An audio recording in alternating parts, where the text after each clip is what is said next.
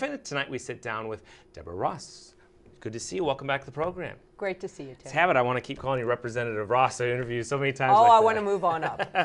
Well, welcome back to the program. Happy to be. Let's just start with the easy one first. Why did you decide to leap into this? I know you thought about it for some time, but why did you decide to A, get back into public service, and B, a race like U.S. Senate? Well, I've had my whole career in public service, so I was in public service when I decided to come back in.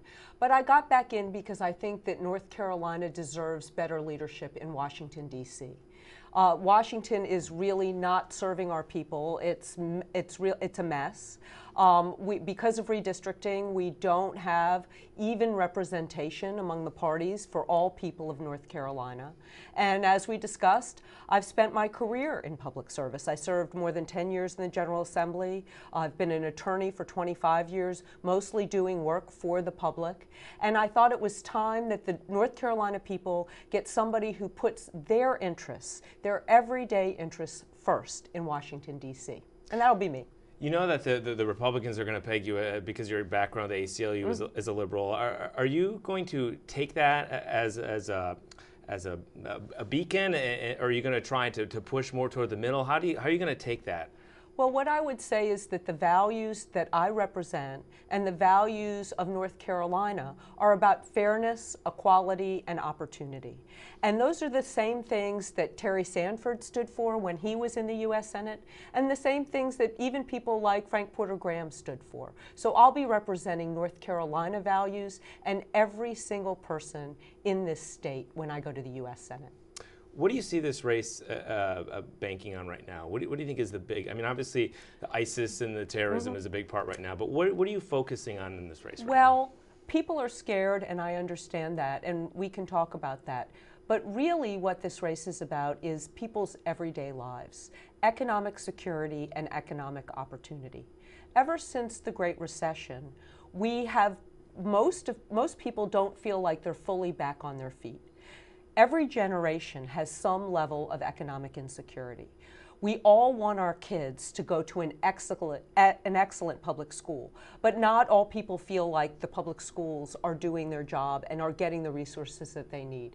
And then when kids graduate, they want to be able to go to a community college or get technical skills or go to a four-year college. But crushing student loan debt is inhibiting a lot of them, or even if they do go to college, they might graduate and not be able to start a business or buy a house or move out of their parents' house.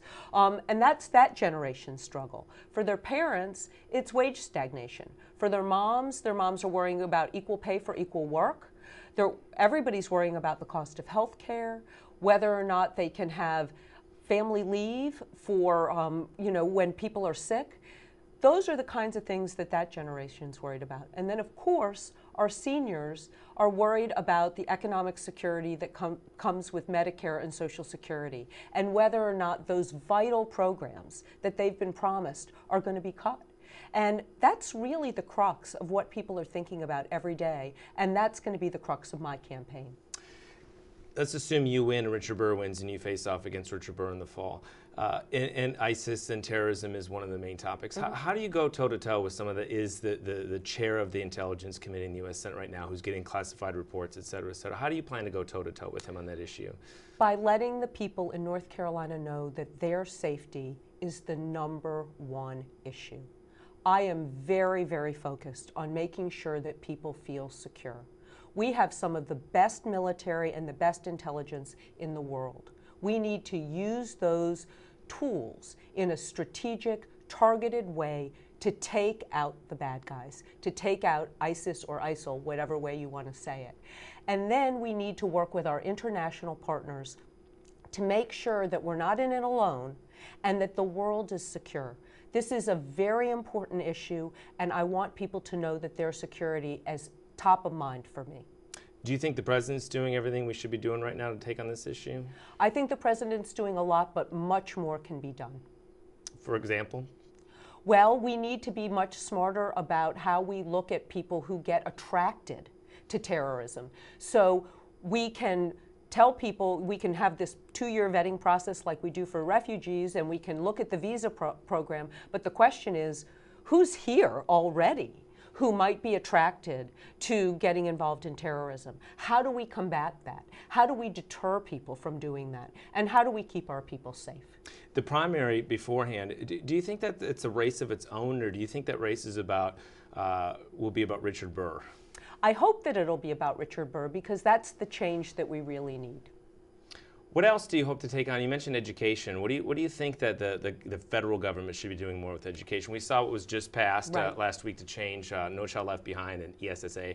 What else do you think the federal government should do on education? Well, let's look at it as a barbell. So the federal government has done some work to get rid of No Child Left Behind and come up with a new program. A lot of people are in favor of that. There's some wait and see on some of the aspects, but it's certainly better than what we had before. The federal government can help with pre-K programs. That's a place where our state has been a model. Some of the pre-K programs haven't gotten as much funding as they need at the state level, but I think that the federal government has historically been supportive and should be more supportive of early childhood programs. That's what gets our kids ready to learn. My mom was a pre-K teacher, so it means a lot to me to make sure that all kids are ready to learn when they get there.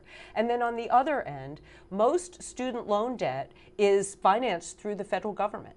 And there's a problem when student loan debt is significantly higher than how much it costs to borrow for a car or a new house, and we're not giving kids the opportunity to refinance that student loan debt in the same way that you could refinance your house at lower rates. That just puts too much burden on our kids, on our families, and eventually on our economy.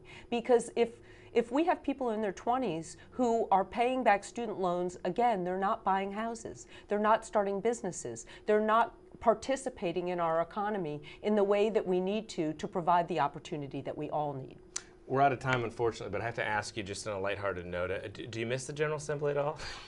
I miss the people at the General Assembly, and I miss some of the things that we really got done. I feel like my legislative career was wonderful. I did a lot of bipartisan work. We made a big difference on domestic violence, on historic preservation, on ethics and campaign finance. So I miss some of those things, but I hope to do them in the U.S. Senate. All right. Well, hopefully this is just the one of many. In the meantime, good to see you. Thank you so much, and have a good holidays as we head into a big 2016. Yeah, you too. Thank you. Time for our last break. When we return, a reporter roundtable joins us to take on the issues they will be writing about this week. Stay with us.